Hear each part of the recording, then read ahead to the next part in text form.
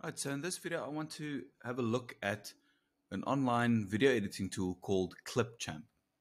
So I'm not going to go through the process of how we register for it. Simply go to clipchamp.com and then create your account. You can link it with a Google account or with a Microsoft account and a number of other things as well.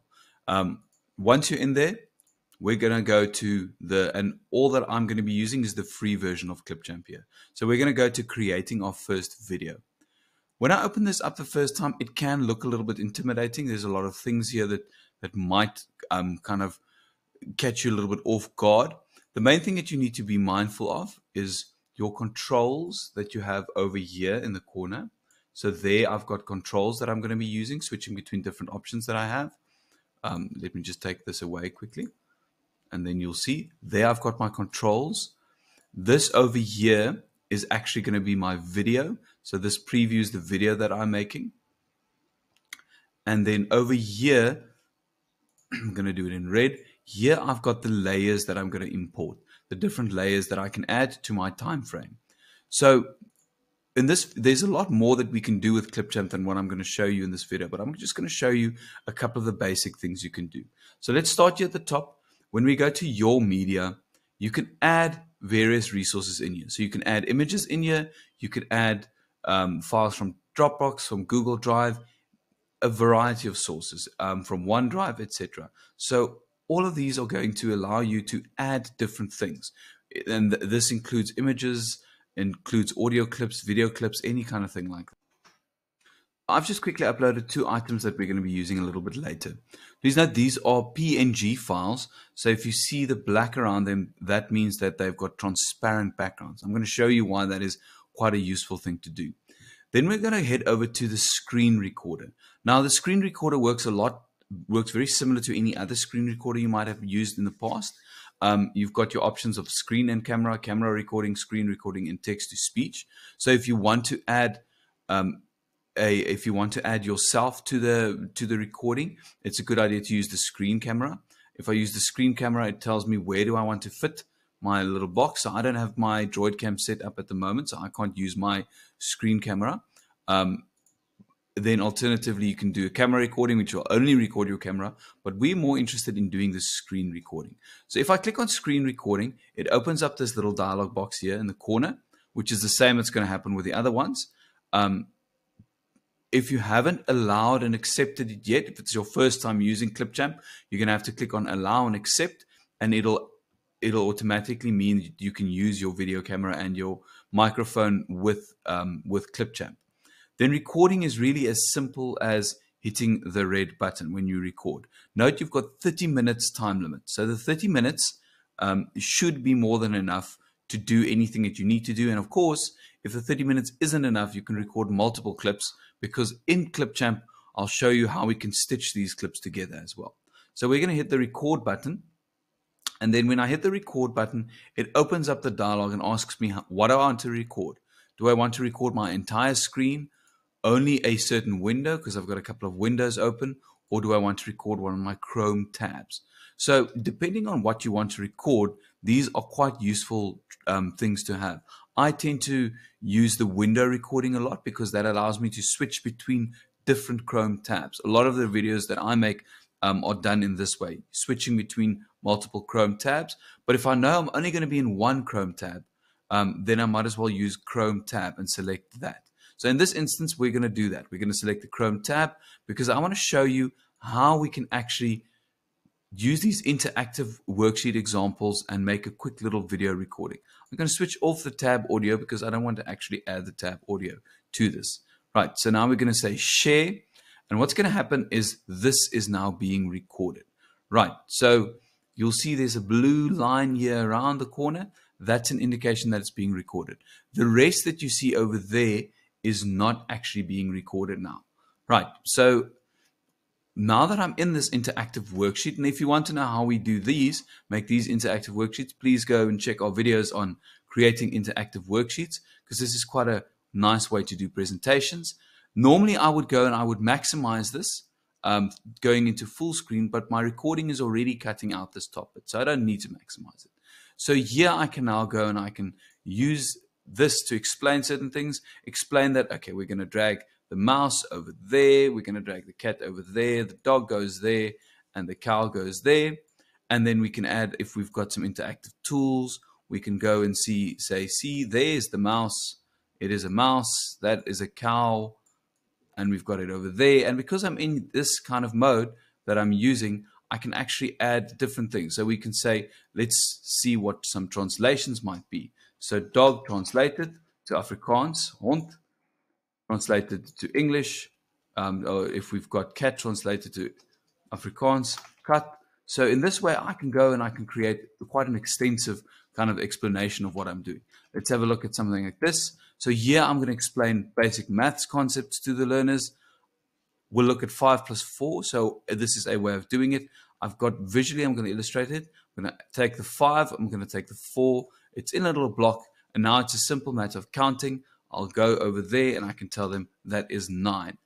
Here I'll take the 10 and I'll take a 4 minus there, and I'll add over here. I can say let's count the purple ones, and it's a 6. So I think you get the idea of what we want. So once I'm done recording, I just simply click on the stop sharing.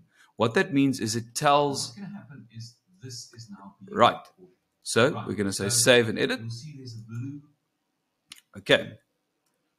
So here we go. We've got the video recording has been made. So from this point,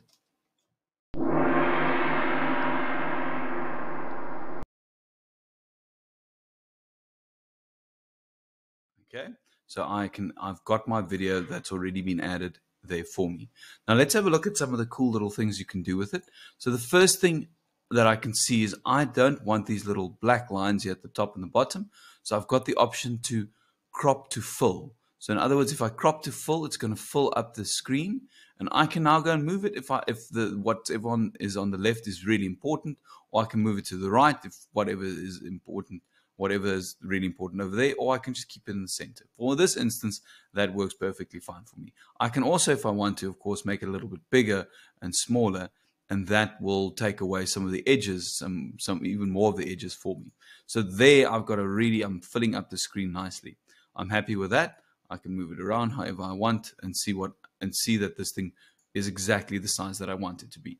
Right, so now that I've got my little image over here, let's see how we can continue with it, how we can continue editing it. Remember, we imported some of these images earlier. Now, because these are PNGs, I want to show you what we can do. If I've got a little logo that I would like to incorporate, a little image that I want to add to my videos, then it's as simple as importing your video and taking this image and dragging it somewhere. Right, so now that it's there, you'll notice I still don't actually see it over here. So I'm just quickly going to mute this. If you want to mute a video clip, you just select it and click on that mute over there. And if I play it now, then nothing's happening. You can see my cursor is moving around. I'm explaining stuff, but where is my image? If I follow the timeline, suddenly my image appears, right? And then it's just going to go away again. Okay, so what you can do with regards to this is you can stretch it out so that it is actually going to display for the entire duration of it. And then once you've done that, now it becomes editable. So if it's actually only a small part of segment of your video, let's say you want to show it only in the beginning as an example, then you'll have to move this cursor to where that image is. Once you've done that, you can select the object and modify it. So I'm just going to select it. I'm going to shrink it down. I'm going to put it here in the corner, and then I'm going to go over here and I'm going to stretch it. Or let's just leave it in there for the first little bit. Now, because we don't want things to happen too harshly, what I'm going to do is I'm just going to go and add a fade to this. So once I've selected an object, I can click on fade, and the fade will allow me to have it fade in and fade out. So I can do the same thing with with my video, with my image, or with the video. I've got the option to fade it in and fade it out.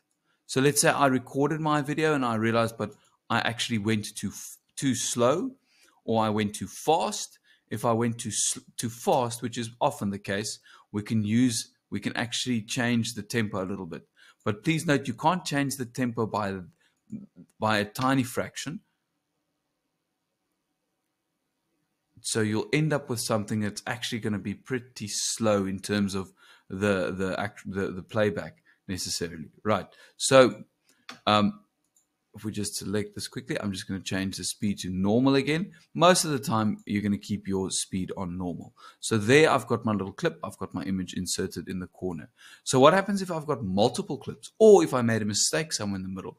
And I think that, for me, is one of the things that it happens very often, where we record something, we make a little mistake, and then we have to restart. So if I do that, you don't need to restart. You simply find the spot that you want where you need to make the change, select the item, and if we right click, you'll see there's the option to split.